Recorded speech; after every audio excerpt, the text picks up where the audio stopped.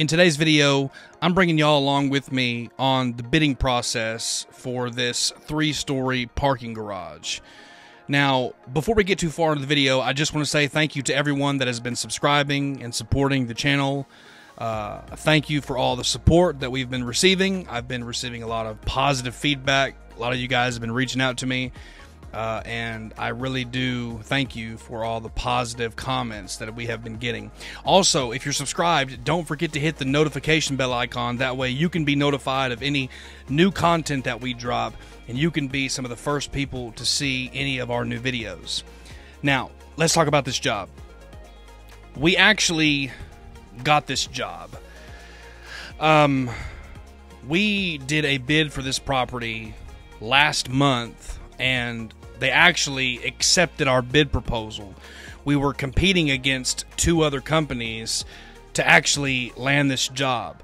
But there are some weird requests that I got from the maintenance supervisor that I want to kind of just go over in this video. As you can see, there is a lot of paint on the ground.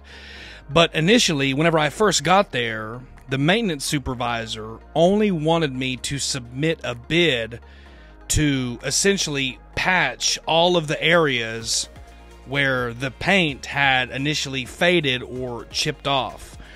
And my initial response to the maintenance supervisor was that if you only want me to do some patchwork and just fill in the areas that are faded, then you would have to find someone else to do the job, and I would decline the service.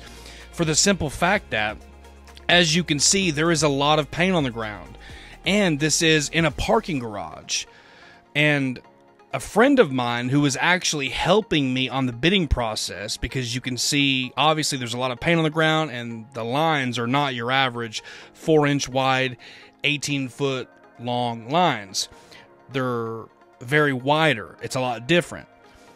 So I actually reached out to a friend of mine, and he actually informed me of a lawsuit that he's actually going through right now because somebody allegedly slipped on one of his parking lot lines that he did, I think, 3 or 4 years ago.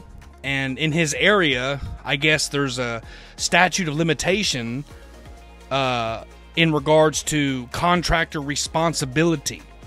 So he was helping me on the bidding process, and I was telling him about the dimensions of the lines and so on and so forth. And he told me right off the top, when I showed him a picture of how wide the lines were, he instructed me to add an upcharge for a glass bead mixture.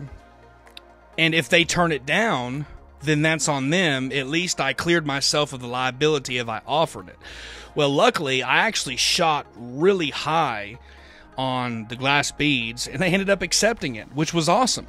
So you can see right here, there's a lot of paint on the ground. Now, these lines in between the columns, as you can see right here, are 1 foot by 15 foot long, which is a lot.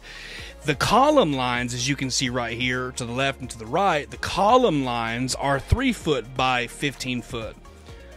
So there is a lot of paint on the ground. I'm not sure who decided to do this or who was in control of the layout.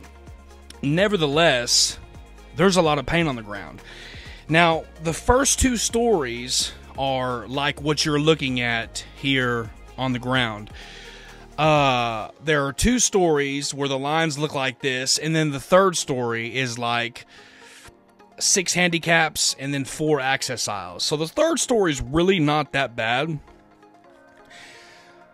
So as I'm looking at this and I'm trying to estimate this in my mind, I'm trying to do it where I'll still generate a considerable amount of profit, but I also want to offer my customer a high quality product. So I went back and forth, showed a lot of people the pictures, and asked them how much they would charge, gave them the dimensions, and I ended up charging about $12,900 for this job. That's not going to be profit, of course.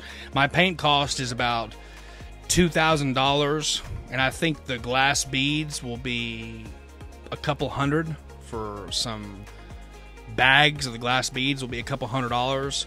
So I'm looking at about maybe, I say about a $10,000 profit. A pretty good job. It'll take us, I say, maybe 3 or 4 days. They want us to do it at night.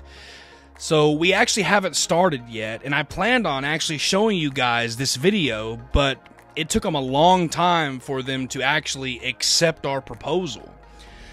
So I didn't want to release this video of our walkthrough unless they were going to accept our proposal. Nevertheless, they really liked the way that our proposal was structured.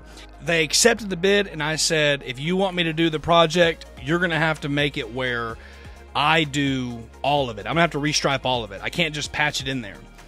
And so for the most part, I'm excited for the project. I think we started in 2 weeks. I actually got a phone call yesterday from a financial person that gave me the confirmation to go actually pick up the check for the deposit for the supplies. So I just wanted to bring you guys with me, show you kind of what I've been working on. The weather in Oklahoma has been so crazy because we start off with like a 20 to 30% chance of rain, and then it rains, and then for a few minutes, and then the ground is wet for an entire day. So I don't want to take any chances. I'm not in that much of a rush that I got to take chances to try to get jobs done. I'm not in a rush because if the paint gets wet on the concrete, a disaster takes place, and it just looks unprofessional. I don't want to do that. So as you can see right here, there's a lot of paint on the ground. I think this job will probably take us maybe a week or two. Shouldn't be too difficult. I'm going to have a couple people helping me. However, I did want to say this. I want to know what you guys think. You see the lines are so wide. Should I, and I'm just asking some of y'all's advice, leave a comment down in the comment section and let me know. Should I spray these down, or should I detach the gun and then stencil them by hand? The reason why I'm asking that, some of you will say, well, duh, you should just push it down.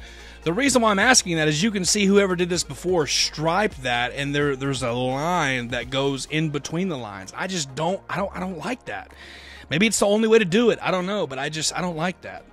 Anyways, thanks for watching, guys. I got some work I'm going to go do tonight. I got some fire lane to do tonight. So thanks for watching. We'll see you in the next video. And don't forget to subscribe to the channel. All right, out.